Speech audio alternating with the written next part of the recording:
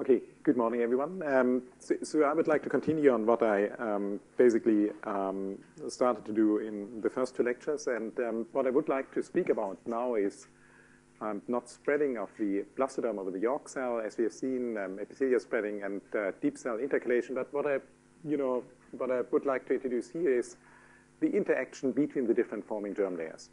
So essentially, the function of tissue interaction in morphogenesis. And the type of tissues which are formed in these early stages of zebrafish development are illustrated again in this schematic diagram. You're essentially forming two types of tissues. One tissue which is on the inside and will become the mesoderm and endoderm, muscle and digestive tract.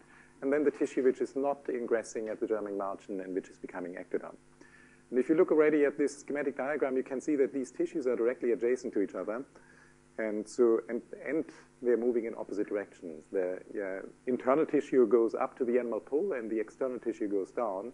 And you have an interface between these two tissues. And that's assuming that these tissues are directly in contact to each other but move in opposite directions would already imply that there might be some mechanical interactions between these tissues which might be important for their morphogenetic behavior in the process of gastrulation. Okay. So what I would like to present you now is, and this is all, of course, unpublished, is the potential impact of mesoderm, which is coming in the schematic diagram. You can see it here. We're looking right at the axis of the developing embryo. And the green tissue over here and the green tissue in the actual embryo is mesoderm and endoderm. And it's anterior axial mesoderm and endoderm, which has ingressed at the germing margin down here and is now migrating in a straight path up to the animal pole, as you can see here in the schematic diagram. This is all happening below the layer of ectoderm, and the ectoderm layer you have seen yesterday is spreading around the York cell and moves in the opposite direction. So you're just looking through the ectoderm onto the mesoderm here, but you have two different flows of tissues. You have the red flow, which is the ectoderm tissue, which is above this green tissue. And then you have this finger of green tissue, which is moving up in the opposite direction of the ectoderm. And what I would like to sort of present you data on is how these different movements sort of interact with each other and which kind of feedback exists between these tissues during gastrulation. Mechanical interaction predominantly. Now, just to illustrate, this is what, and I think I showed you this movie before, this is what this anterior axial mesendoderm looks like in a real embryo. I can just run it once more. It comes from the germing margin, and then they're migrating up. And they're migrating relatively fast, and they're migrating as a cohesive sheet of cells. It's essentially a 1 to 2 layered sheet of cells, which is migratory at the leading edge. And they're coming from the germing margin, and they're migrating in a straight path up to the animal pole. And above is the ectoderm you can't see in this movie, which moves in the opposite direction downwards. So the motivation of looking at the potential, or the first indication that there might be actually an interesting interaction, a morphogenetic interaction between these different tissues, comes from an observation where we again taking advantage of a mutant embryo. The mutant embryo, the wild type situation is shown up here, and this is a mutant embryo. And this mutant embryo, and I think I mentioned it in my first talk, is a mutant which is called maternal-zygotic one-eyed pinhead mutant embryos. These embryos don't form a mesoderm and endoderm. So they don't have an internal cell layer. They only have ectoderm on the outside. And if you just look at the end of gastrulation, when the body axis has formed in a wild-type embryo, and you compare the length and the shape of the body axis in a wild-type embryo to the mutant embryo, you can already see that the mutant embryo has a very shortened body axis and thickened body axis compared to a wild-type embryo at the same stage. And that, if you consider that in this embryo there's no mesoderm and endoderm, already sort of points to the possibility that mesendoderm, the presence of mesendoderm, is required for proper extension of the body axis in a wild-type embryo, because you don't have that in these mutant embryos. It's, of course, a pure assumption in this case, but it's definitely worth looking at. Specifically, what we were looking at is the ectoderm, which is at the axis and which overlies the mesoderm, so the tissue which is not stained here, and this tissue down here, they're giving rise to the anterior neuroplate, to the anterior edge of the neuroectoderm, which is essentially forming the brain later on. If you look at the position of the future brain, which is marked here by the expression of a gene which is specifically expressed in these progenitor cells, you can see in a wild-type embryo, it's up there at the animal pole. And if you look in a mutant embryo which has no mesoderm and endoderm, then this anterior end of the neural plate is moved very strongly back to the posterior end of the embryo, indicating that the brain is actually forming where the tail should be of the fish embryo in a wild-type situation. So positioning of or patterning or positioning or shaping of the neural plate is very strongly affected if you don't have mesoderm and endoderm. Okay, so what we hypothesized is that this anterior axial mesoderm, which is called precaudal plate, from now on we just call it precaudal plate, this finger, this green finger which moves to the inside, that this is required for new ectoderm cell movements, which again are required for proper extension and shape acquisition of the neural plate within a wild-type embryo. Okay? So that was basically the starting hypothesis, and the way we are addressing it was first just looking at the movement of ectoderm cells in an embryo which doesn't have any mesoderm and endoderm. And what is happening, and I just run that once more, we are looking now only at these red arrows here, and we are just trying to understand how ectoderm cells are moving if there's no mesoderm and endoderm in a mutant embryo, right? In these MZ1-apinate mutant embryos. And what you can see is that these ectoderm cells are all moving in a straight path downwards towards the vaginal pole, as we would suggest from a Pibli movements, because the whole tissue is sort of moving downwards, and the ectoderm moves with the tissue downwards, right? There's no interference with mesoderm or endoderm. As soon as you now look at an embryo, in a wild-type embryo, which has this finger, these precaudal plate cells moving in the opposite direction, the movement of the new ectoderm looks quite different. You can see it over here. The mesendoderm is coming from down here. These are the black dots, and they're moving up here. And what you're inducing within the new ectoderm, you're essentially redirecting the movement of new ectoderm cells, which is downwards directed, now upwards, and you're inducing these large vortex movements within the new ectoderm. So it appears as if the upward movement of the precaudal plate redirects the downward, or stops or slows down very strongly the downward movement of new ectoderm cells, leading to actually a redirection of new ectoderm movements and the induction of large vortex movements within the neural plate. Okay? So that's a very interesting observation, because it indicates that there might be a mechanical interaction between precaudal plate and new ectoderm, which leads to the specific movement pattern of new ectoderm cells in a wild-type embryo. Okay, so I just show you the type of quantification we did to capture this phenomenon. What we are looking here is, again, perhaps we are starting with the wild-type situation down here, where we have only new ectoderm cells, which are moving essentially in a straight path downwards. We are now analyzing the movement velocity of cells within this window, which I have indicated here. And we are plotting that velocity as a function of time during gastrulation, essentially, right? And what you see is that these cells are moving downwards, and downwards is a positive velocity, and they're moving at a speed of 1 to 1.5 micrometer per minute downwards. But it's a pretty homogeneous downward movement in the absence of mesendoderm. Now, if you're looking at a wild-type embryo, which has now mesendoderm cells, then precaudal plate cells here, then you can see that these precaudal plate cells move in the opposite direction. They're moving upwards. They have a negative velocity, and they're moving between 2 and 4 micrometer per minute upwards. And what they are doing is they're taking along the ectoderm cells, which are just above and anterior of the neural plate, and move it in the same direction upwards, right? So you can see that this movement, which usually is downward directed, is now upward directed and goes together with the underlying precaudal plate. So we're again looking just at these cells in this window here, indicating that the precaudal plate has a potential of redirecting the overlying ectoderm cells in the direction of its own movement upwards. Okay, so from this analysis, what we assume is that in wild-type precaudal plate movements, which are directed towards the animal pole, redirect new ectoderm cell movements, inducing a large vortex movement within the new ectoderm, which again is required for proper extension of the neural plate and positioning of the anterior neural plate and brain tissue at later stages of development. Okay. So that's the sort of conclusion on these initial descriptive experiments. what we wanted to know is if indeed there's a causative relationship, a functional relationship between precaudal plate movement and new ectoderm movement. You could also assume that perhaps the precaudal plate is secreting any biochemical signal which does something on the ability of cells to move within the new ectoderm. And there's the movement, it's not the movement of the precaudal plate, but there might be a signaling function of the precaudal plate as well. So we wanted to see if specifically movement of precaudal plate cells and anterior-directed or animal-directed movement of precaudal plate is causative for this redirection of new ectoderm cells above, right? So what we did is we turned to another mutant, which is indicated down here. In this mutant, we knew from previous studies it's a mutant for a secreted ligand, which is called Wnt11, and Wnt11 functions in a non-canonical Wnt signaling pathway.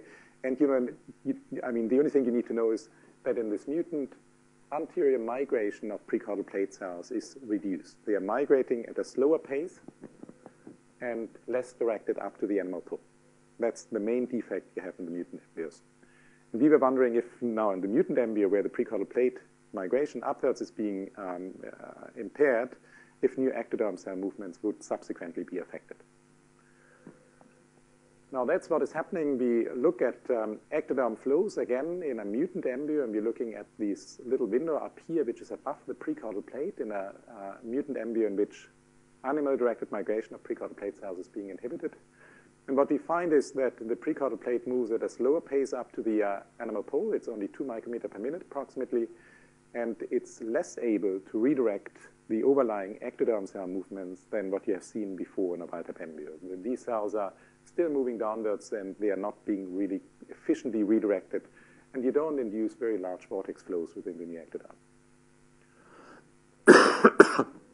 So that sort of indicates that the relative movement of precaudal plate to new ectoderm determines the effect of precaudal plate on new ectoderm morphogenesis. So you need the precaudal plate needs to move fast enough in order to induce these large vortex movements within the new ectoderm above. So it indicates that precaudal plate movement is critical, and presumably not some signals which come from the precaudal plate and does something on the new ectoderm. Now, what we did is at this stage, we teamed up again with Guillaume Salbreux and a postdoc in Guillaume's lab, Sylvia Brigolon, to address an hypothesis which sort of results from these initial observations. These are phenomenological observations using mutants and wild-type embryos. And what we assumed is that the type of mechanical interaction we have between the precaudal plate and the overlying ectoderm is the generation of frictional forces. And we assume that frictional forces arise at the interface between the precaudal plate and the new ectoderm, and that these frictional forces are responsible for the effect of precaudal plate on new ectoderm cell movements, right? And to test if this is sort of a plausible assumption, because it's still an assumption, we don't know if these are frictional forces or if there's any other type of interaction we have between these tissues. But it is, together with Guillaume, we formulated a theoretical model which is based on the physical principles of viscous fluid motion. And we consider the new ectoderm as a 2D viscous compressible fluid moving in the opposite direction to precaudal plate cells, which again were modeled as a rectangular element. In this case, it's a simplification. It's actually a round cluster of cells exerting a frictional force on the new ectoderm. So this is a sort of a simplified version of what we think could happen there. And we want to see if the predictions from simulations emerging from this theoretical model would be able to match our experimental observations. So if that is essentially a plausible assumption that the interaction is a mechanical interaction, the fourth generation is a frictional origin. Now, I'll show you 2 cases where we did that. We, again, look at wild-type embryos in which we know that the precaudal plate moves up in a relatively fast velocity, 2 to 4 micrometer per minute, and we compare that to mutant embryos in which the precaudal plate movement is reduced to up to 2 micrometer per minute, or 1 to 2 micrometer per minute. Then what we are doing also, and just explain, I don't have the slide for that, is we are looking. So what we are doing is we are taking a wild-type embryo, and then we are subtracting only the epiphyly movements in the wild-type embryo. So we want to take away all the effects of epiphyly movements downwards by subtracting the epiphyly movements which we record in an embryo which doesn't have any precaudal plate from the wild-type embryo, right? Then we are taking away all the epiphyly movements, and we are just looking at the effect of precaudal plate on cell movements within the new ectoderm. So basically the effect precaudal plate does on movement within the new ectoderm, irrespective of the amount of epiploid movements which happens in a wild type embryo. I hope that is clear. So we are subtracting epiploid movements. We are just looking at the effect of precaudal plate on redirecting movements within the new ectoderm. Okay, so what we are finding here is, and this is a one-dimensional representation where we are just looking at movement along this axis from, basically along the circumference here, along the circumference here, outlined here. And what we are seeing is that there's an effect of the precaudal plate on redirecting the movement of the new ectoderm cells, which the red line are the theoretical predictions and the blue dots are the experimental observations. We can do exactly the same here in a mutant embryo in which the experimental effect is being reduced, as I showed you before, and the model predictions actually fit very nicely, again, the experimental observations here. So what we conclude from these close match between the theoretical predictions to our experimental observation is that the plausibility that these are frictional forces which do the job, which mediate the effect of precaudal plate on new ectoderm, is a plausible prediction, and that in principle, the assumption that frictional forces are doing the job is sufficient to explain the observations we have here. We cannot exclude that there are other effects, but we are just arguing here that in principle, just assuming that there's mechanical interaction leading to the generation of frictional forces is sufficient to explain the effect of precaudal plate on new ectoderm cell movements. The other thing which we can actually derive from these simulations are, and that's sort of important if you want to understand which type of interaction, how these frictional forces are being generated, we can sort of derive a friction coefficient. Now, what we can, the only thing, but the range of friction coefficient we can arrive is pretty large here because we don't know exactly about the tissue viscosity of the new ectoderm during all stages of its interaction. But we can sort of assume that there's a range of friction coefficients which is likely to be important for the interaction between precaudal plate and new ectoderm. And by this range of friction coefficient, we can learn something about the interaction between the precaudal plate and the overlying new ectoderm. And the most likely explanation based on this friction coefficient would be some chemical reaction, and in this case it would be cell-cell adhesion, which might be mediated via cell-cell adhesion molecules such as classical cadherins. Okay? So we wanted to see if indeed this generation of frictional forces between precaudal plate and new ectoderm is mediated by cell-cell adhesion, direct interaction between precaudal plate cells and overlying new ectoderm cells via cadherin-mediated adhesion. So we first looked at this interface in some cross-sections where we are staining the tissue with an antibody against E-cadherin. E-cadherin would be down here, the red. We're looking at E-cadherin localization. What we are finding is that E-cadherin is localized in ectoderm cells above here at the plasma membrane of ectoderm cells. We also find E-cadherin to be expressed in precaudal plate cells at the plasma membrane. And importantly, we find E-cadherin to be localizing at the interface between precaudal plate and new ectoderm cells, indicating that there's likely a cadherin-mediated cell-cell interaction at the interface between precaudal plate and the ectoderm cells. And that this interaction, this E-cadherin-mediated interaction, might be responsible for the generation of frictional forces, which we assume to mediate the effect of precaudal plate on new ectoderm. Now, we can test this assumption, and what we did is we did an experiment which I need to explain in a slightly bit more detail. So what we undertook in this experiment is we took a mutant, the mutant which I introduced before, this maternal-zygotic pinnate mutant embryo, which doesn't have any mesoderm and endoderm progenitor cells, and we wanted to rescue new ectoderm movements in this mutant embryo by putting back transplanted mesoderm and endoderm progenitor cells. Okay? So we are trying to rescue, to reinduce these vortex flows within the new ectoderm by putting back mesoderm and endoderm into a mutant which doesn't form it endogenously. Okay? So that's the experiment. You can do that, and that would be a maternal-zygotic pinnate mutant embryo. And then what Michi did in this experiment, he transplanted precaudal plate progenitor cells, which he took from a donor embryo, puts it into this embryo, and then he's asking if these cells, once they have been transplanted, are able to redirect the movement of new ectoderm cells above. And what he finds in these experiments, and this is just sort of summarized over here in these velocity profiles, that these precaudal plate cells, the green ones, are moving at least for a period of time up to the animal pole. And during the time when they're moving up to the animal pole, they're able to redirect transiently ectoderm cells up to the animal pole as well, right? So you can partially and transiently rescue new ectoderm cell movements and reinduce these large vortex movements of new ectoderm by just putting back precaudal plate cells into a mutant embryo. Now, why do I introduce this experiment? Because what you can now do is you can take precaudal plate cells which are wild type, which express E-cadherin and which could possibly form cadherin-mediated cell-cell adhesion to overlying new ectoderm cells. But you can also take now precaudal plate cells in which you impair the expression of E-cadherin, and then you could ask, would E-cadherin expression in precaudal plate cells be required for the activity of precaudal plate cells to redirect new ectoderm cells? Okay? That's sort of a typical, if you want to, developmental biology experiment you can do. And that's shown down here. So what we are doing is now we are not transplanting wild-type precaudal plate cells, but we are transplanting precaudal plate cells in which we have specifically downregulated the expression of E-cadherin. So they're expressing very low levels of E-cadherin at the plasma membrane.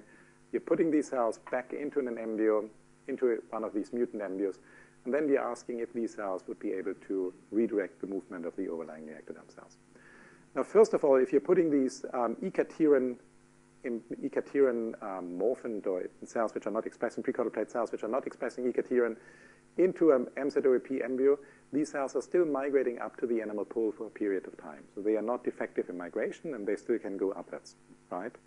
But if you look at the effect on the overlying ectoderm cells, this seems to be very strongly reduced. Compared to over there, where the ectoderm cells above move nearly at the same velocity as the underlying precaudal plate cells, in case we are putting now precaudal plate cells in which are not expressing E-cadherin or express very reduced levels of E-cadherin, then this effect is very strongly reduced, suggesting that you need E-cadherin at least on the side of the precaudal plate for the precaudal plate inducing via frictional forces redirection of new ectoderm cell movements above the precaudal plate.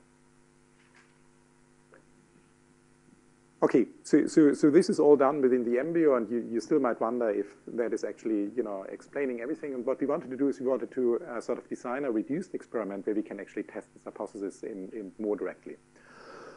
And what we did in this experiment, again, that's an experiment Michael Smutny in the lab has done, is he wanted to sort of generate a sort of an artificial situation where he induces new ectoderm, redirects new ectoderm cell movements by not using precaudal plate tissues, not live cells, but what he's using now are plastic beads, which have approximately the size of cells within the new precaudal plate.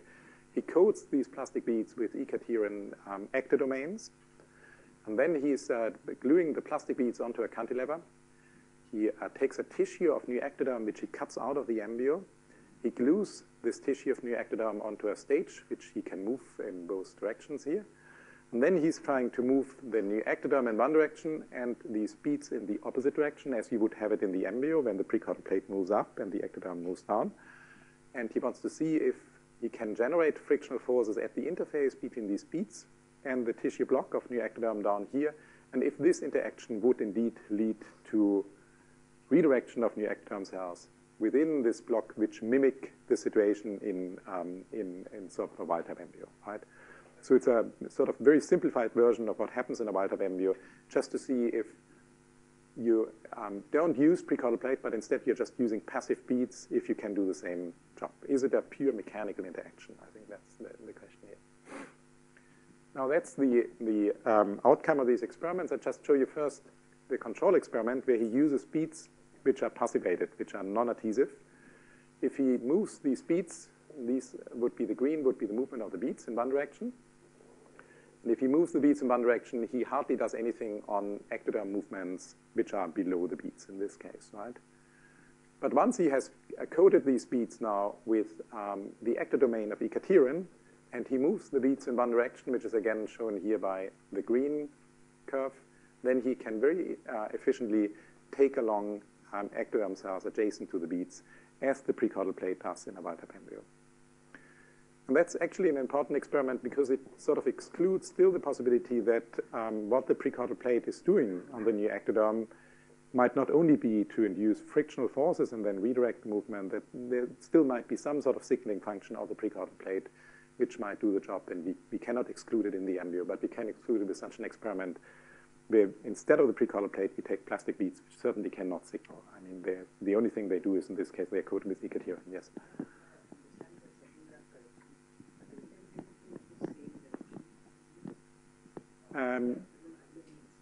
Here, it's the same direction. So they both move in the minus direction here, minus velocity.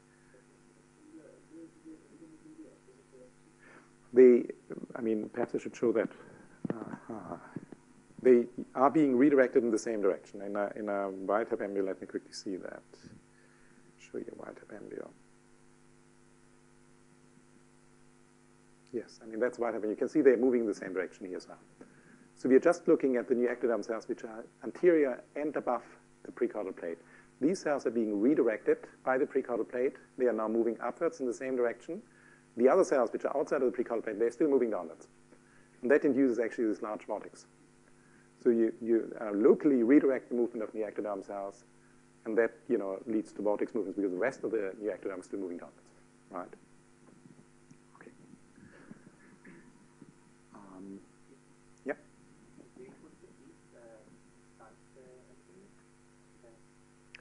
So this is a complete ex vivo experiment. What we are doing is all done in culture. So we are taking a tissue block, which we are cutting out of the embryo, and the ectoderm tissue block.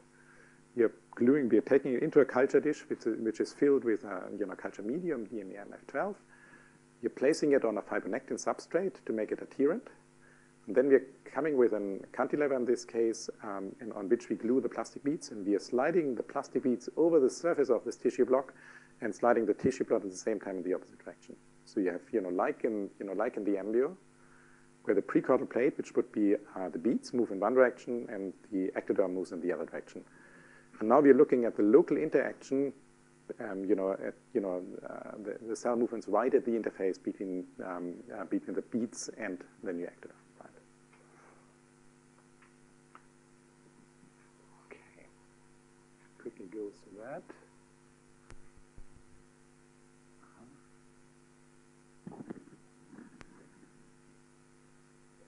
Okay, so what we conclude on this part then is that precaudal plate cells have the potential of redirecting new ectoderm cell movements. That's very clear from all the experiments I've shown you. That friction forces are likely to arise at the interface between precaudal plate and the new ectoderm, and that these frictional forces are, in principle, sufficient to explain the effect, the observed effect of precaudal plate cell movements on new ectoderm cell movements. And that the relative speed of precaudal plate versus new ectoderm is critical, and that E-cadherin-mediated friction at the tissue interface is also critical for this, for the generation of frictional forces and thus the effect of precaudal plate on new ectoderm cell movements. Perhaps I should tell you about one experiment which I don't have here in slides in here. And that is actually what we wanted to know is if by generating a frictional force at this interface, if we would induce some shear forces within the tissues which are adjacent to this interface, right? In one experiment we did is we looked at movements not on the side of the new ectoderm, but we are now looking at movements on the side of the precaudal plate. The precaudal plate is not a single layer, but it, it's up to 2 to 3 cell layer thick, cell diameter thick. And what we did is we looked to what degree precaudal plate cell movements change as a distance from this interface. Assuming that the precaudal plate cells would be mostly affected by new ectoderm cells right at the interface, and they would be less affected when you go deep into the precaudal plate away from this interface. And that's exactly what we are seeing, that precaudal plate cell movements, if you look at the velocity of precaudal plate cell movements, which is upwards, they are moving slower when they're right at the interface, and they're moving faster up to the abnormal pole when they are further away from the interface. Again, supporting the assumption that there's frictional forces leading to some shear within the tissue and differential movement velocities as a function of distance to this interface. And interestingly, you can also look then in cases where you reduce cadherin expression within the precaudal plate or within the embryo, you can see that this effect that the distance that precaudal plate cells change the velocity as a function of distance to the interface is being abolished in cases where you don't have cadherin anymore. So that's another supporting evidence that indeed there's frictional forces leading to some shear within the tissue of, within the precoiled plate tissue in this case. Okay, so now I would like to tell you a little bit, and we're going away from pure mechanics here into cell fate specification. I think that's another important topic in development biology, and I think we have heard it yesterday from Thomas as well, is how different cell fates are being induced within the embryo. And in particular, what I would like to speak about is the potential interaction between morphogenetic movements on the cell and tissue level and the induction of different cell fates within the embryo. And just to not complicate things too much, again, we are looking at this one tissue I showed you before, which is this precaudal plate, this anterior axial mesendoderm tissue. It's just very convenient to look at it. It's a discrete tissue with approximately 100 cells. And we are asking how the fate of these cells within the precaudal plate is being induced and how rearrangement of cells within the precaudal plate might affect their fate acquisition. Okay? Now, I'll show you just as a sort of a primer for this problem. I show you a movie of the precaudal plate. It migrates. You can see it here. It migrates from the German margin, which is down here, up to the animal pole, which is up here. And this is a transgenic embryo, which is expressing RFP under the control of a promoter, which is called goosegood. You don't have to remember now all the details, but essentially, red shows you the fate precaudal plate cells take on, which is their precaudal plate progenitor cell fate. And the green cells are actually cells which are adjacent to the precaudal plate, which become endoderm, which are not part of the precaudal plate eventually. So what you're looking at is basically a decision of these cells either to become precaudal plate or to become not precaudal plate, and then they're becoming endoderm. So either to be red or to become green. Okay? And so what you see here, that the precaudal plate is migrating up, and you can already see that the few of these red cells might be leaving the precaudal plate, and they are turning then into green cells. Over here, you have it here, you have a few green cells. But the majority of cells remains within the precaudal plate and remains red. But this already indicates that cells have two choices here. They either stay within the precaudal plate and acquire precaudal plate cell fate, or they leave the precaudal plate and then they're becoming endoderm cells and become green. So you have a binary cell fate decision, either to be precaudal plate or to become endoderm. And that's sort of an interesting observation. We wanted to see how the interaction of cells within the precaudal plate would affect this decision of cells and would determine if cells remain within the precaudal plate or leave the precaudal plate. Okay, so this is just showing you the different cell fates which are being induced. And so we got, in particular, we got interested in this problem when we looked at the relationship between cell-cell contact formation of cells within the precaudal plate and the acquisition of precaudal plate cell fates. And what we did here is we plotted the mean contact duration between precaudal plate cells, which we can measure within the precaudal plate. So basically, we're looking at the accumulation of GFP under the promoter, which I mentioned before, goosegood, which is a promoter which is typical for precaudal plate cell fate specification. So this would indicate to what degree these cells are becoming precaudal plate, acquire cell fate of precaudal plate, and this is their contact duration. You can see that cells which are forming very stable and long-lasting contacts acquire higher levels of eGFP, and those are more likely to become precaudal plate progenitor cells than cells which are, have very short contacts, very loosely contacting each other. They acquire lower levels of eGFP, and the likelihood of leaving the precaudal plate and not becoming precaudal plate progenitor cells is being reduced. So there seems to be a correlation between contact duration within the precaudal plate and cell fate specification. And that's sort of an interesting problem you can experimentally address and then further sort of elucidate. So cell-cell contact duration scales with the level of goosegood GFP expression in the precaudal plate progenitor cells. Now, what we wanted to do is to find out if there is indeed a functional interaction between contact formation and the acquisition of a certain cell fate.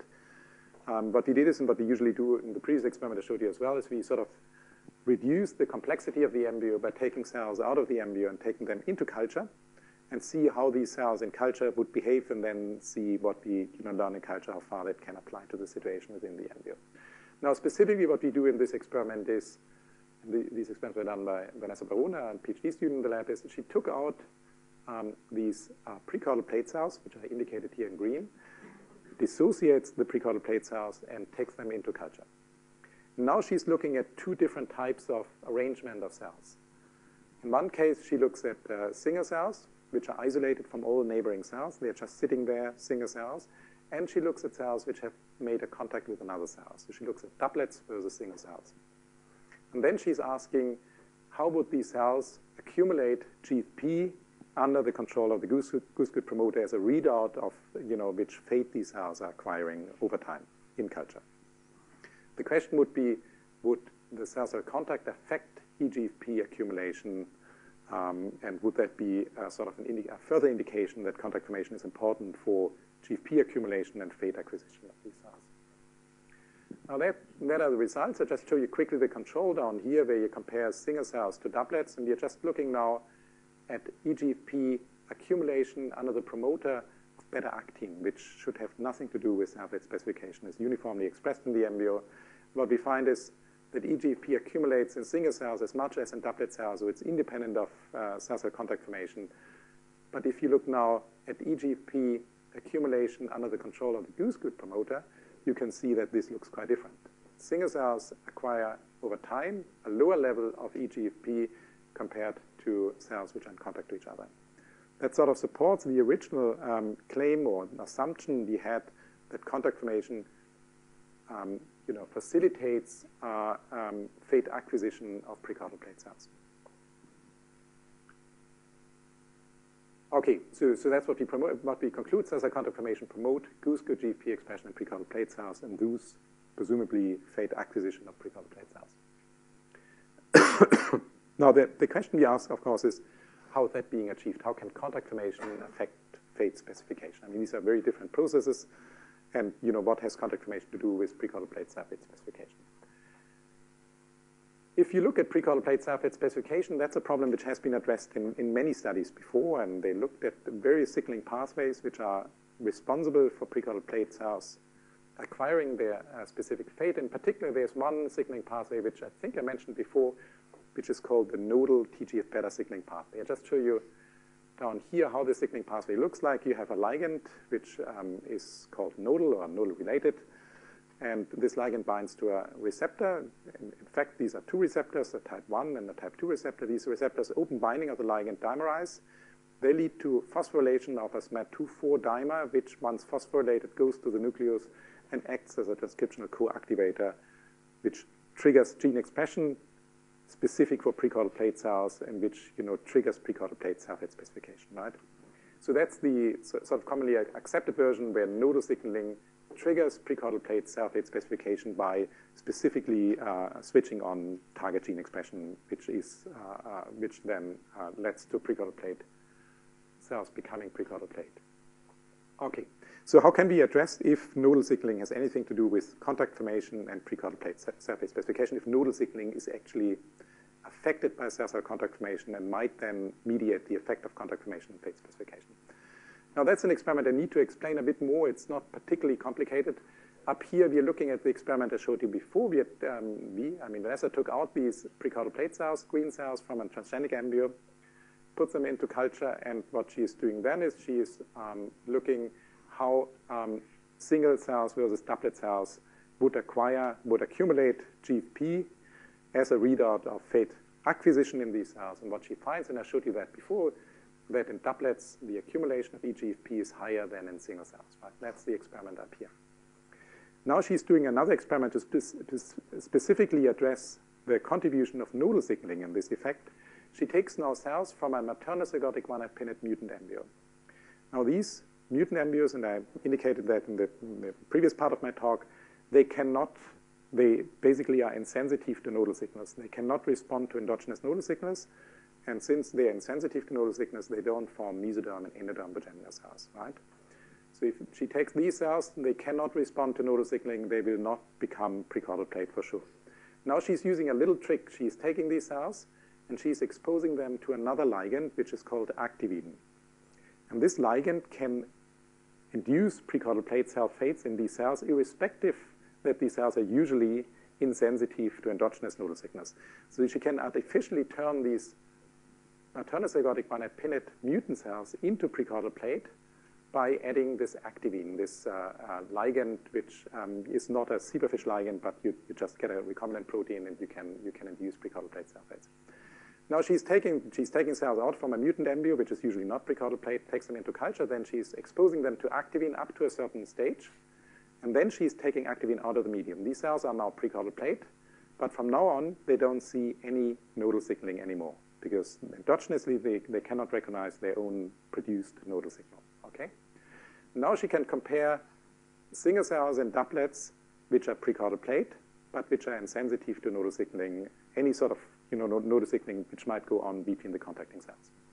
Now in this case, you can see over here that single cells and doublet cells acquire the same level of eGFP, indicating that the effect of contact formation on the acquisition of cell fates, the accumulation of GFP and the acquisition of cell fates depends on the continuous presence of activin within the culture medium. Because if you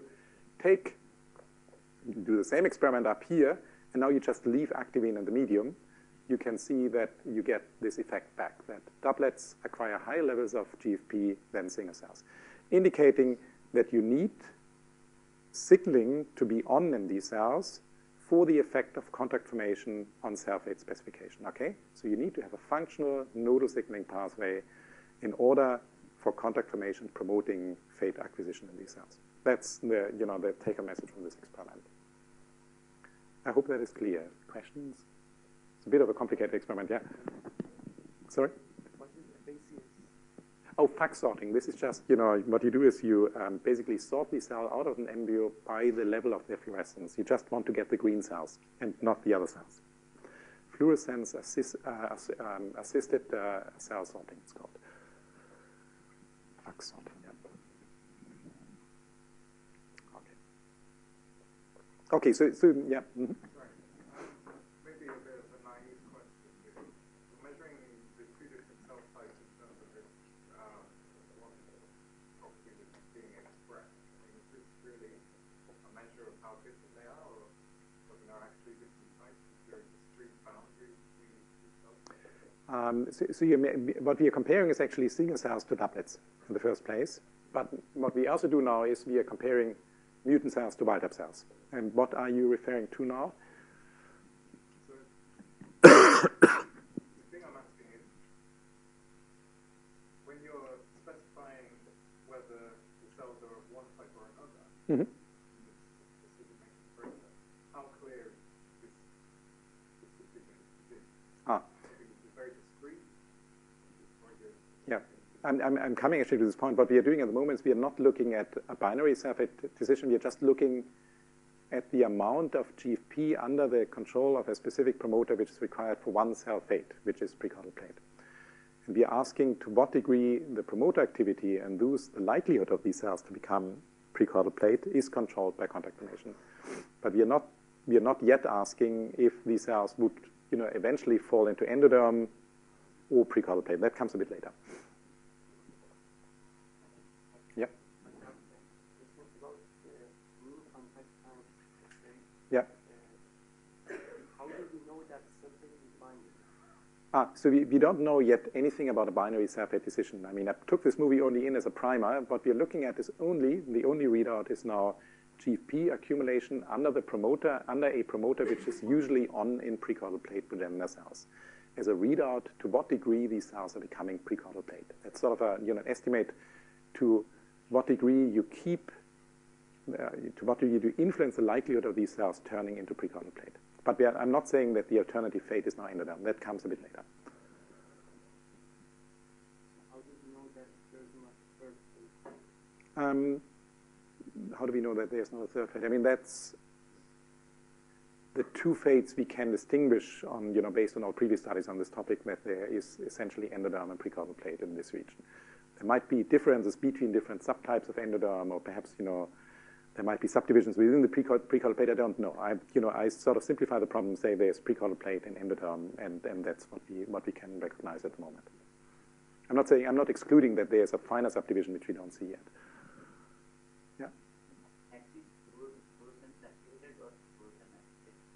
Say it again. Is it fluorescent? No, it's not activated, it's assisted cell sorting, because you essentially sort cells according to the level of fluorescence they have. So you don't activate these cells necessarily. Okay, so one more slide on the nodal signaling. I hope that was clear. It's a bit, it's biology, but what we wanted to know is how is contact formation actually interfering with nodal signaling or facilitating nodal signaling as a function of contact formation, right? How is contact formation sort of modulating nodal signaling activity in these cells? That's the question we need to ask. And what we found is if you look at different components of the nodal signaling pathway, and I mentioned before there's a ligand, there's a receptor, we find that the ligand, together with the receptor, specifically localizes at cell-cell contacts.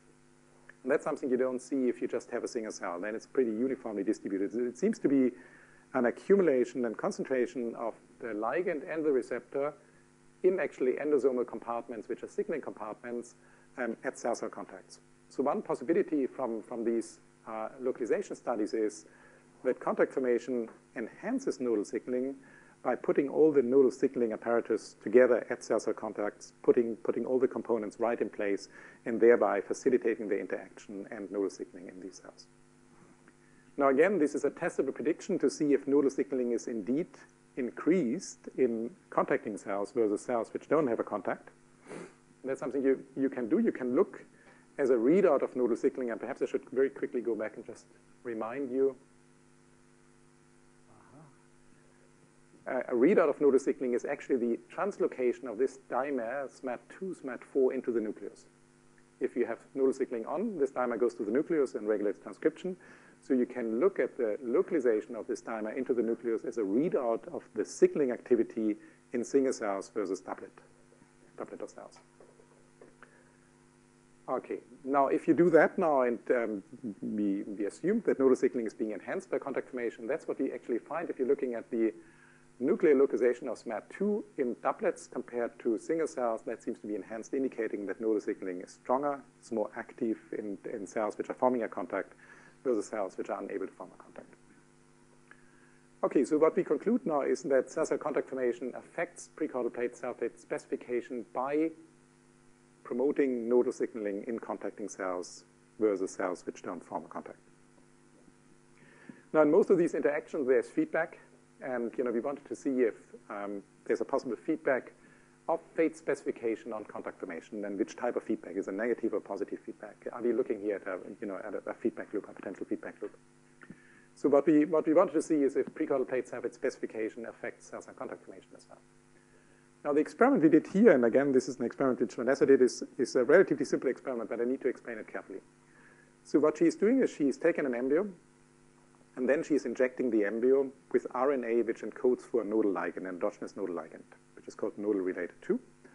Now you have an embryo which is expressing the ligand within all cells of the embryo, because she's injecting at the one cell stage, and the RNA distributes pretty uniformly in all the cells. If I say uniformly, there's always variations in the expression level of this ligand. So you have occasionally cells which are expressing more ligand and cells which are expressing less ligand. What you can do is now you can do this FACS sorting, and you can sort these cells according to the level of nodal related to EGFP fusion proteins, so the level of ligand they are expressing. And you can have a fraction of cells which are expressing a lot of nodal ligand versus a fraction of cells which are expressing perhaps half of the level of nodal ligand versus a fraction of cells which express very low levels of nodal ligand. These are just the variations of nodal ligand expression in such an experiment where you uniformly inject RNA and then hope that all cells would express the same level, but they don't. So you have essentially three different fractions of cells which have different levels of nodal ligand and presumably nodal signaling activity in these cells. And you can ask, how would the level of nodal ligand expressed in these cells relate to the ability of these cells to form contacts of different size and stability? And what Vanessa found is if you compare now these three conditions, in this case we have this relates to, I think these numbers are actually wrong. So this is the highest level of nodal signaling, and this is the lowest level of nodal signaling. This would be the other way around. It should be 3, 2, 1. And what she finds is that the cells which are expressing the highest level of nodal signal are forming the largest contact, and the cells which are expressing lower levels of nodal signaling forming smaller contacts, indicating that the level of nodal signaling scales with the size of the contact these cells are forming. Now the question is, how is nodal signaling affecting cell-cell contact formation? And there are two processes you can look at, and I think we talked about it yesterday. There are two molecular processes by which you can control cell-cell contact formation. One is by modulating the conductivity of the actomyosin cortex of cells which are forming a contact. And the other one is by modulating the amount of cadherin expression in these cells, cell-cell adhesion molecules. But she finds evidence for both of these mechanisms. If she has cells which are expressing a lot of nodal ligands, the expression of pan-cadherin, the expression of classical cadherin in these cells seems to be enhanced. And similarly, if she looks at the phosphorylation level and activity of myosin 2, the motor for actomyosin contraction, that seems to be enhanced as well as a function of the level of nodal signaling expressed in these cells. So it's likely that nodal signaling enhances, there's a positive feedback loop of nodal signaling on cell-cell contact formation, and which is mediated by the effect of nodal signaling in regulating the amount of cadherin expressed in these cells and the level of cortical conductivity present in these cells.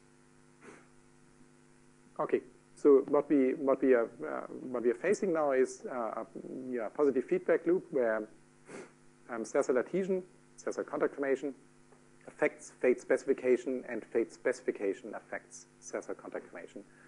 And both of these processes are mediated via one key signaling pathway, which is nodal signaling. Here we are assuming that contact formation affects increases nodal signaling by polarizing all the nodal signaling components to cell-cell contacts, which leads to enhanced fate specification. And once these cells are becoming more precaudal plate, they have high levels of nodal signaling, and this high level of nodal signaling also enhances contact formation. So it's sort of a double positive feedback loop here. Now, this is something, again, one can experimentally address. If this positive feedback loop would exist, then you can break it in different ways. One way of interfering with this feedback loop is interfering with the ability of cells to form cell-cell contacts. And once you are interfering with the ability of cells of forming cell-cell contacts, then this should have an effect on their fate specification, right? Because then this feedback loop would not be present, and the likelihood that they're expressing, they're becoming precaudal plate would be reduced. Now, the experiment which Vanessa did here in this case is she does a transplantation experiment. She takes a donor embryo, which is a wild-type embryo, which has a precaudal plate, which is labeled here in green, expresses GUSCO-GFP. And then she's putting cells into the precaudal plate from two different donor embryos. In one case, she takes control cells, which should perfectly integrate into the precaudal plate and become precaudal plate, like the host cells. In the other case, she takes cells in which she has reduced the level of cadherin expression. So these cells should be less able to form stable cell-cell contacts compared to the control cells. And then she's comparing the accumulation of GFP within control cells versus cells which are less able to form stable cell-cell contacts. What she's finding, and this is still work in progress, but there is a clear tendency in this direction, that cadherin cells have they're forming less stable contacts, and consequently they're accumulating less eGFP compared to wild-type cells, which have a higher tendency to form stable contacts and higher amounts of higher amounts of eGFP accumulation. You can also use another experiment to see if this feedback loop between contact formation and cell fate specification actually exists within the precaudal plate, and that would be directly modulating nodal signaling within the precaudal plate. So directly interfering with the level of nodal signaling in precaudal plate cells. That's not an easy task, and what you have to use for that is a technique which is called optogenetics, where you can trigger the signaling pathway in this case by light. And you can shine light specifically onto precaudal plate cells or a subset of precaudal plate cells, and thereby triggering nodal signaling. In this case, what we are doing is we are using two modified nodal receptors, activin receptor 1 and activin receptor 2b, 1b and 2b, which are fused to a LUF domain. And this LUF domain dimerizes when light is being shined on them. So we can trigger receptor dimerization and thereby nodal signaling activity by simply shining light onto cells which are expressing this optonodal receptor. Okay, that's just a technique which is pretty common now in cell biology and developmental biology. Now, what we are doing now is a very similar experiment to what I explained before about the Cartesian cells. We are transplanting a mixture of control cells and then cells which are expressing this optonodal receptor. And what we want to do is we want to specifically trigger nodal signaling in these transplanted cells by light, and then see if increased nodal signaling affects contact formation and precaudal plate surface specification in these cells, as you would predict from this feedback loop. Now, that's the experiment. You put these cells in. The red cells are the optonodal, and the purple cells are the control cells. And you see that cells, once you trigger nodal signaling, form contacts with a significantly higher contact duration, and they also acquire then higher levels of GFP, so the likelihood of becoming precaudal plate is being enhanced by simply increasing nodal signaling in these cells. So that sort of confirms that nodal signaling is a key ingredient for this feedback loop between contact formation and surface specification. Okay, so to see if that is this assumption that there's a positive feedback loop is a plausible assumption, we teamed up with two theorists, Moritz Lang and Colin Good. And what they built a stochastic model on a couple of, based on a couple of parameters which should determine the interaction we are proposing in our model. So the different parameters which are experimentally accessible is actually the unbinding rate of cells within the precaudal plate, the binding rate of cells within the precaudal plate, and then we introduced a constant which describes the accumulation of nodal signaling components of cell-cell contact. We call it an activation of cell-cell contacts. And then we have two parameters which are important for nodal signaling within the cell, and these are the kinetics of SMAD2/4 dimers to go into the nucleus and out of the nucleus again, right? That describes the nodal signaling activity, and this describes cell-cell contact formation. And we assume in this model that what nodal signaling is doing, it's leading to this conscription of an effector molecule which we don't know yet, the identity of which we don't know, and we don't care really. But we are saying that this effector molecule affects the unbinding rate of cells. So that's the feedback we are introducing, that it blocks the unbinding and thereby promotes binding of cells. So that's basically the positive feedback loop we have sort of explained before, where contact formation is positively influencing nodal signaling, and nodal signaling is positively influencing contact formation. Okay, so you can test this model, and you can test it first on the in vitro data, which are more accessible in terms of quantification. What we're looking in the upper panel is now the amount of SMAD2 accumulating in doublets versus single cells, and down here we are looking at the accumulation of GFP under the control of the goose-good promoter in single cells versus doublets. And what you find here are, again, experimental observations. These are measurements of SMAD2 nuclear localization in doublets versus single cells, and this is the measurement, the dots here, the measurement of GFP accumulation in doublets versus single cells. What we find is, again, for these in vitro experiments, when we are setting the parameters which we are getting from measuring unbinding and binding rates of precaudal plate cells and SMAD2 dynamics in and out, shuttling out of the nucleus, taking values, comparing them to values which have been published in the literature, we are getting to a very close agreement of the theoretical predictions to the experimental observations. Now, the real challenge is moving these in vitro data into the embryo and see by using exactly the same parameter values, would be able to explain the relationship between contact duration and eGFP accumulation, also within the precaudal plate of a intact embryo. Now, that's what we did in the next. And what we find, and that was quite pleasing to see, is that if we plot now the theoretical predictions to the experimental observations, where contact duration is plotted against the eGFP accumulation, we see a very nice fit between these two. Between the prediction and the experimental observations, indicating that, first of all, the in vitro experiments are telling for the in vivo situation, and the model assumption of this positive feedback loop is a plausible model assumption. Now, the other thing which emerges from this model is a bistability, and that comes to the binary self-fate specification issue. If we are keeping the effector molecule concentration constant and then look at steady state of active contacts, we get one curve, which is the blue one. And if we are keeping the active contacts constant and look at steady state for the effector molecule production, then we're getting another curve. And there are three intersection points, two which are unstable, which are unstable here, and then one in the middle here. So that sort of indicates that we are looking at a bistable fate decision here, that cells could become either precaudal plate when they have very stable contacts and have very high nodal signaling activity, or they have very, very short contacts and they become something else. Okay, so I just put this movie in again to show you that there are two different cell fates, which I indicated before already. Either these precaudal plate cells become red and precaudal plate, or you see a few of these cells leaving. They have very little contact or no contacts anymore. They are basically in isolation, and they're becoming endoderm. So that's sort of an interesting prediction from the model that there's a bistability, and that you can subdivide cells in two different cell fates according to cells either staying within the precaudal plate, have very stable contacts, or falling out of the precaudal plate and have very little contacts.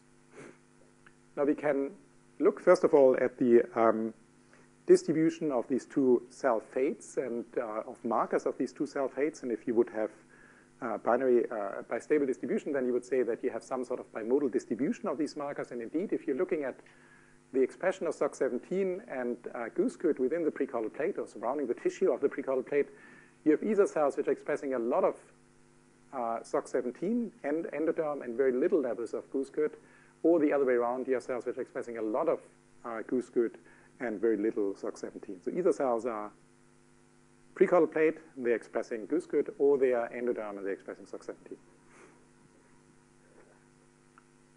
Now, we wanted to see if we can actually transform cells by activating or inactivating our feedback loop, if we are able to transform precaudal plate cells into endoderm, or vice versa, endoderm into precaudal plate. According to our model, that should be possible. And what it is, we did an experiment here where we looking at a wild-type embryo, which is which has a precaudal plate which goes up here. And then we are taking advantage of our optonodal receptor, so we can trigger now nodal signaling. And we are triggering nodal signaling only in half of the embryo, only in this half here. Right? So we are triggering ectopic nodal signaling. And by triggering ectopic nodal signaling, we are activating this positive feedback loop. And we should actually then predict that we are getting more precaudal plate and less endoderm cells. So we are basically switching endoderm into precaudal plate, or the other way around said that we are inhibiting the likelihood of precaudal plate to transform into endoderm. Now that's what we did experimentally, and that's what we are getting. What we find indeed is that the number of SOC17 cells on the site where we have induced nodal signaling goes down, so endoderm is being reduced, and at the same time, precaudal plate is being enhanced. We can do an opposite experiment, and this is a bit more difficult to explain. The only take-home message you should take home, this is a mutant in which we can reduce the duration of nodal signaling uniformly within the precaudal plate. Okay? That's the only thing you need to know. So we are partially reducing nodal signaling within the precaudal plate, and we are asking, would that lead to more endoderm and less precaudal plate, right? I mean, we're doing the opposite of what we have done before. By increasing nodal signaling, we're reducing nodal signaling now. And what we are finding here is, again, that endoderm is being upregulated in these cases, in these mutant embryos, and precaudal plate is being downregulated. So according to the duration of nodal signaling or the dose of nodal signaling we have in these cells either fall into the group of cells which are very stable contacts and become precaudal plate, or very low cell-cell contacts, single cells, and becoming endoderm. So we also, and this is an independent study which we published earlier this year, is we sort of identified a signaling, signaling pathway or a gene regulatory pathway by which this interaction, by which nodal signaling leads to either cells becoming goosegood positive or becoming SOC17 positive, by assuming that there's actually that goosegood itself, which is transcription factor typically for precaudal plate, suppresses the transcription of endoderm promoter, which is important for cells becoming endoderm SOC17. And if you assume that, then with increasing nodal signaling duration, goosegood becomes dominant, and goosegood can suppress SOC17, and these cells are becoming goosegood positive. While when you inhibit nodal signaling, then goosegood is not sufficiently expressed, and then these cells are turning into SOC17 cells. That's just the gene regulatory pathway underlying this binary cell fate specification you have here, which depends on nodal signaling and contact formation. Now, can we address the influence of contact formation and nodal signaling right within the precaudal plate on cell fate specification as well? And Vanessa did 2 experiments to show that. First of all, she showed that contact duration is clearly different in cells which are either becoming precaudal plate or endoderm. Precaudal plate cells have contacts of, much more stable contacts, while endoderm cells have very short-lasting contacts. That's predicted from our theoretical considerations. And then she did 2 experiments. I just show you them here. One is she essentially repeated the experiments I showed you before, where she is transplanting a mix of cells which are cadherin negative, and they cannot form contacts, versus control cells. And then she's asking, from these transplanted cells, how many cells are becoming precaudal plate, and how many become endoderm? In a control situation, the majority of cells becomes precaudal plate, and the minority of cells becomes endoderm. If you're interfering now with cell-cell contact formation, the proportion of cells which become endoderm is being increased. That's, again, indicated by this binary fate decision that cells which are less able to form stable contacts have a higher likelihood of falling into endoderm fate. She can do a very similar experiment, and she has to add here more numbers on it. But again, if she is transplanting a mix between control cells and cells in which she activates ectopic nodal signaling, then the control cells have a certain likelihood of becoming endoderm versus precaudal plate. And if you activate nodal signaling in these cells, the proportion of precaudal plate is increased at the expense of endoderm. So when you induce nodal signaling, you induce contact formation, and thus you drive cells into precaudal plate cell fate instead of endoderm. Yeah?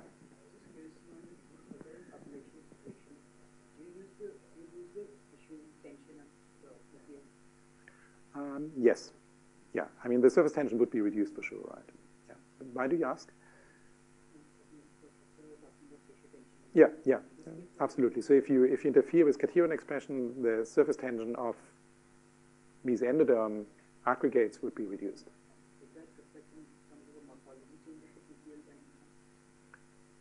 Yes, so the cells morphology, I mean, they are just forming less contacts, and consequently the morphology of cells would look different. I mean, they are more isolated cells which, occasionally contact each other, while in the presence of cadherin, these cells are making contacts and sort of increase their cellular contact area. So the shape of these cells would change. Okay. She did one interesting experiment which was sort of triggered again by this model we had here. She wanted to see if, okay. So what would happen if she is taking out cells from a donor embryo, and the only difference she's doing, she's keeping one population of cells she is taking out, one precaudal plate cells. She's keeping them in isolation for a prolonged period of time. In this case, I think it was 20 minutes.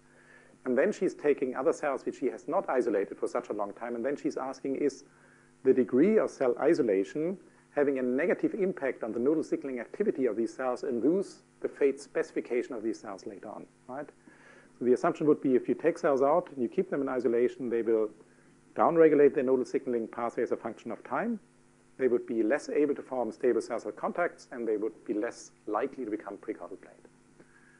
That's the experiment she did here. She took out control cells, directly used them, transplanted them, and then she took out cells from another embryo, kept them in the pipette for 20 minutes. Now they are not making any cell-cell contacts, putting the mixture back into the embryo. But she finds that indeed the cells which she has kept in isolation, which have downregulated the endogenous nodal signaling activity because they have been kept for 20 minutes in isolation, that these cells have a higher likelihood to turn into endoderm than precaudal plate. Okay. I think that's all I can tell you here about precaudal plate cell fate specification. What's the, Stefano, what's the time? How much time? 15? 50 to 20 minutes. Very good. So I wanted to tell you something which is really in the making, just as a sort of, to stimulate some discussion on it. I need to connect this computer now, because it's not my talk. It's a, it's a talk of a PhD student, which I has not given yet, and so I have to see if I can do that. Okay.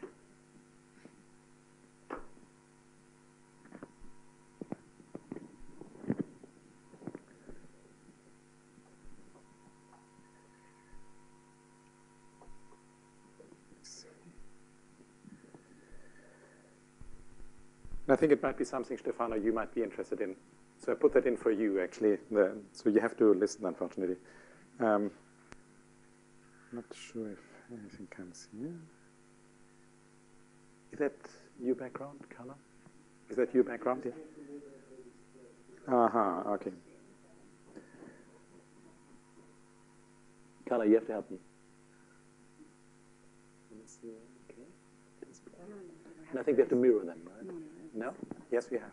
No.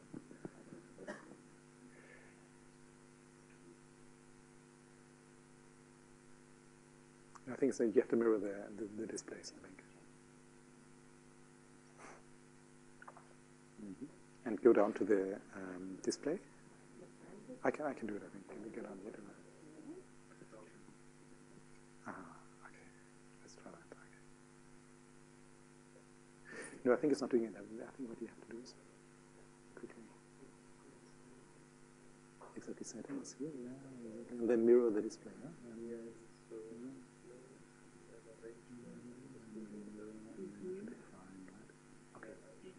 Okay, and then you go, where is it? Here, yeah. I think that's interesting, and then you go into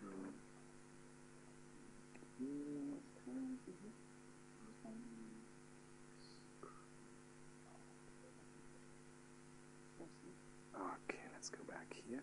Okay, so in the remaining 50 minutes, I just tell you about an ongoing project which I find very exciting, and you can tell me what you think about it. It's far from being finished, and certainly very far from being published at all. And what we are looking at here is now we are going back in development, and we are looking essentially at the oocyte, and the oocyte before it starts to cleave. And there's actually a very interesting phenomenon happening in zebrafish oocytes before they cleave.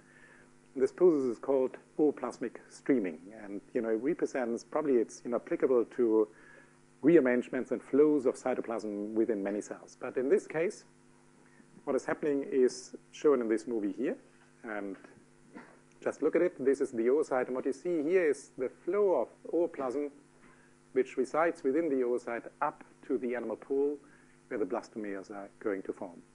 It's a very interesting process. So just to show you, these are York granules. And the York granules are a mixture between proteins and lipids. And between these York granules at early stages is the ooplasm distributed. And then what the embryo has to do is it has to redistribute these things. This is now shown in a schematic diagram. It's not the best schematic diagram, actually. But what is happening is you take all these enclosures here, these ooplasmic enclosures, you move all the York granules to one side, and you want to move all this clear zone to the animal half of the oocyte. And this part of the oocyte, the animal half, the blastodisc, is the part of the oocyte which gives rise to the embryo proper. Okay? This one is dividing, and then the embryo forms, and this is just the food supply. So essentially what you want to do is at this early stage here, you want to set apart the food supply from the part of the oocyte which gives rise to the embryo, which is the ooplasm. Okay, and that's being done by a streaming process where you basically squeeze out all these enclosures and make sure that they're ending up here. I just run this movie one more time because I think the schematic diagram is actually not very accurate to show you what this process looks like. Now you can nicely see these are the streams you have here. There's one more round of streams now, and all the stuff goes up here, and what you're left is with York granules down here and all the ooplasm up here. So it's a fascinating process to look at, and you need to understand how that is being achieved. Okay, how do we do that?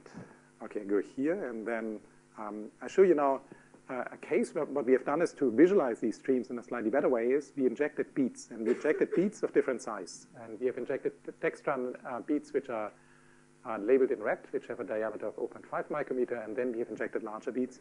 We were asking how these beads would be distributed by these flows via advection in this case. Now that's the experiment here.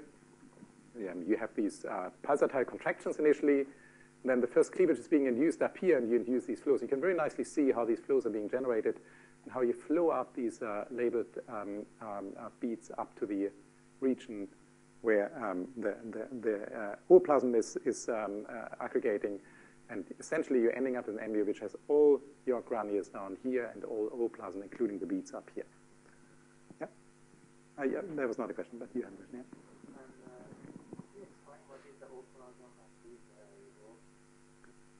Okay, essentially you have a mixture in there, which in one case is what we call York granules, and York granules are a mixture of proteins with halogenin and lipids. These could be phospholipids, cholesterol, anything there. It's a complex composition of lipids and proteins which aggregating into these granules.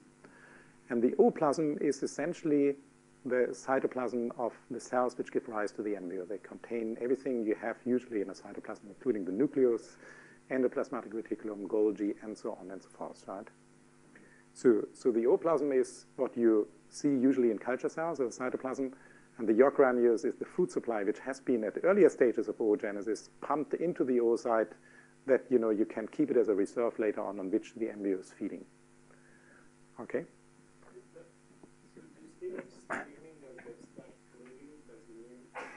So I'm coming to that. So the cleavages induce the streams. I come to that. Membrane where? In between here? No, there's no membrane. Between the yolk and the cells. No, it's no membrane. It's open. No, there's only membrane between the cells. Yeah. So there's no membrane. During early cleavages, these cells are connected down here, continuous with the yolk cytoplasm. Yeah. Okay. So what we wanted to do, and what Cheyenne wanted to do, is he wanted to see how these flows are, how these flows are looking like, and what he did is a PRV analysis, and probably all of you as a physicist know what PRV is. And he looks again. This is a slow motion now. This streams which are induced, and he has a few particles in here, and then he's mapping the flows. I have to do that. This is quite slow. And then you can do a PRV analysis to see how flows are being generated during this process of cytoplasmic streaming you have here, or ooplasmic streaming. It's a bit difficult to recognize a pattern on these PRVs, but you can take that apart and look in more detail at different regions of the oocyte.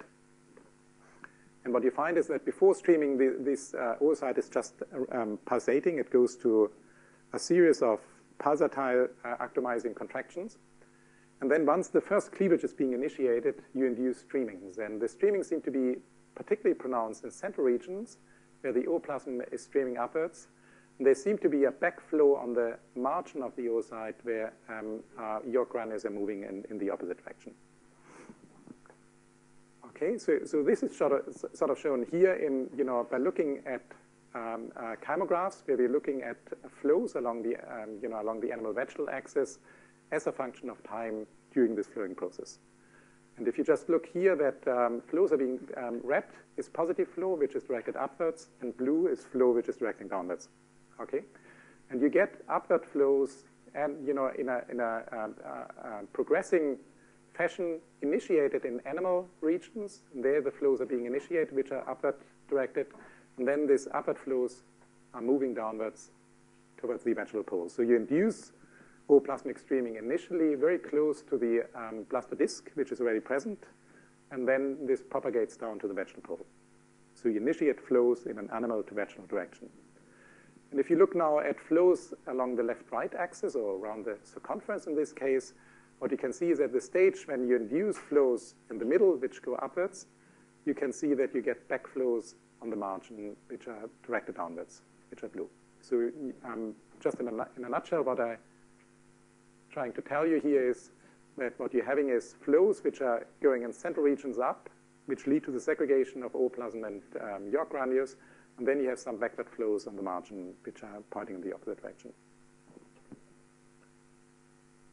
Okay, so we obviously wanted to know how these flows are being generated, and one prime candidate for that is the actomycin cytoskeleton again, and presumably actomycin contraction of the cytoskeleton. And we did a couple of experiments where we're interfering with the actomycin cytoskeleton and with its contractile ability by interfering with actin polymerization and with the activity of Rho kinase, which activates Rho A and subsequently myosin activity. Now we are treating embryos with these inhibitors, and we are asking how flows would be affected in these embryos. And perhaps not too surprisingly, what we find is that in cases where we interfere with the actin cytoskeleton or with myosin activity, the flows are very strongly or strongly affected, indicating that you need actin and actin cytoskeleton and actomycin contraction for proper induction of these ooplasmic flows in embryos.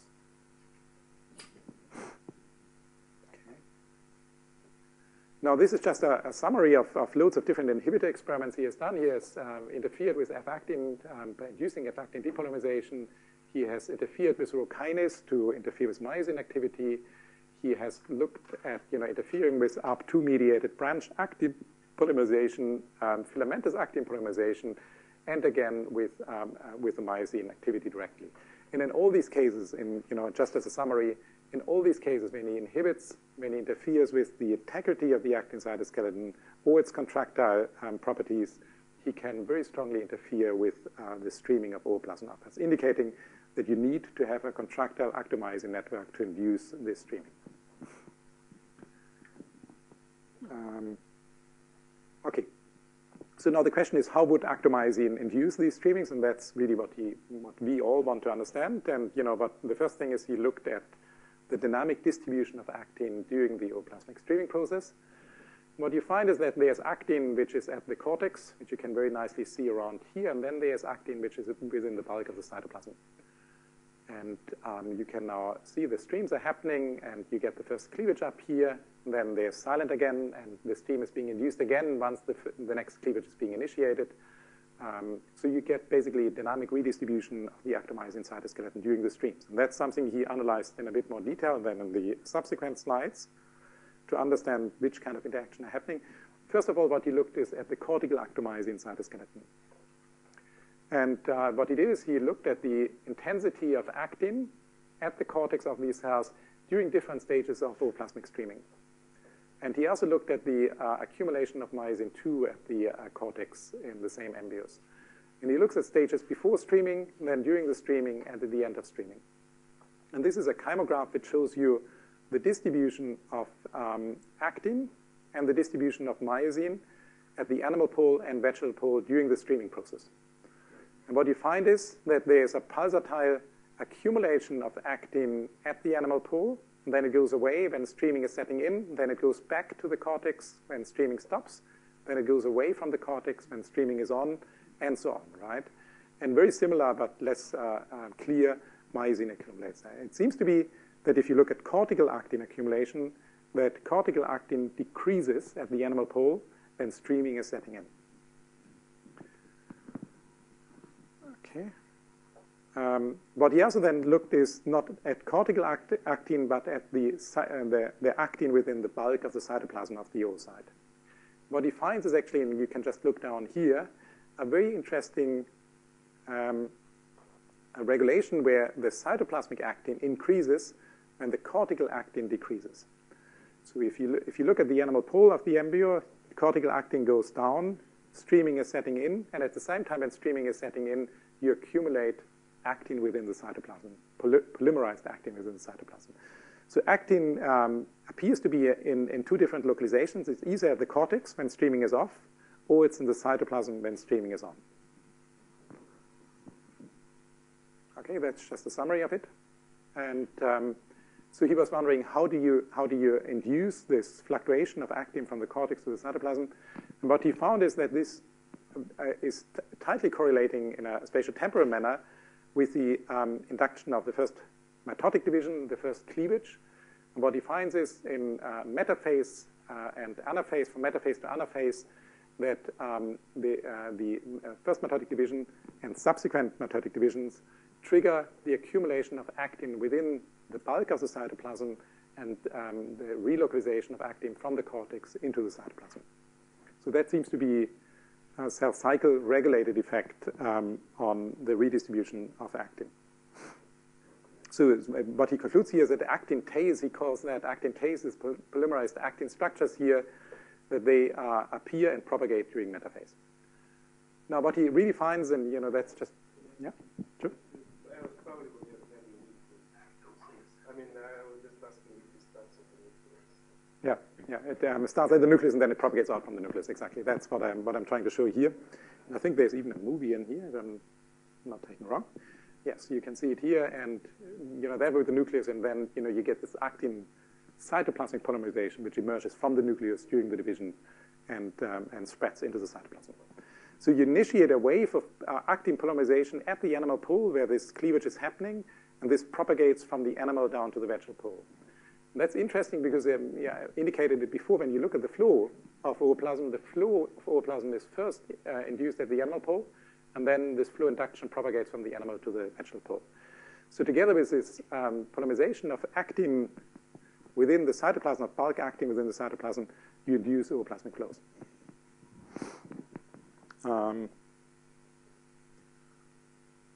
Okay, and that's very reminiscent to other studies by Tim Mitchison and others, which have shown that the centrosome can actually act as a chemical signaling center, and U data do support that as well, I think. So what we speculate here at this point is that the centrosomes trigger actin polymerization during the first cleavage, and this actin polymerization then is required, or functionally relates to the induction of ooplasmic streaming within the oocyte. Okay, but then the question is, where's the force created, which is needed for this ooplasmic streaming? And he did an interesting experiment. What he did is he took the embryo, and then he generated two embryos out of took the oocyte, and he generated two pieces of oocyte. He took the animal pole, cut it off, and then take the vegetal pole, and he asked, can he induce ooplasmic streaming in both of these things? One contains the nucleus, the other one doesn't contain the nucleus, okay? And surprisingly, and that's something we cannot really explain, if you look at this thing here, he calls it mini embryos. This would be the animal, and you see very nice streams of ooplasm up here.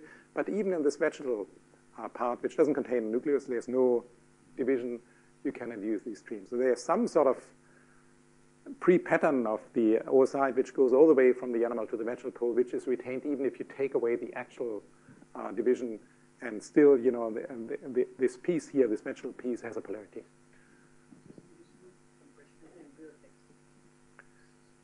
I come to that. Yeah. I think that's a very good experiment. So what we really wanted to know is what is triggering these flows. There were two sort of main hypotheses which derive from what we have seen here.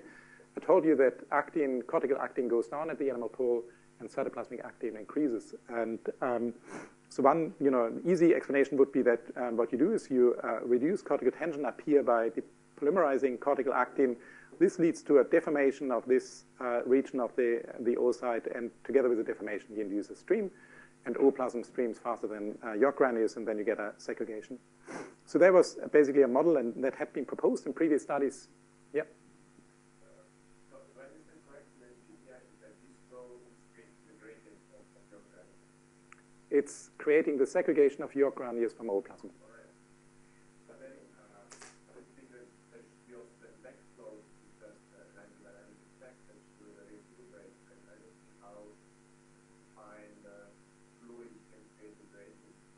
Yeah, we can perhaps, I go through the experiments, and then we can discuss this point a bit more, right? I mean, there are a couple of more experiments which might be then explaining what you're asking.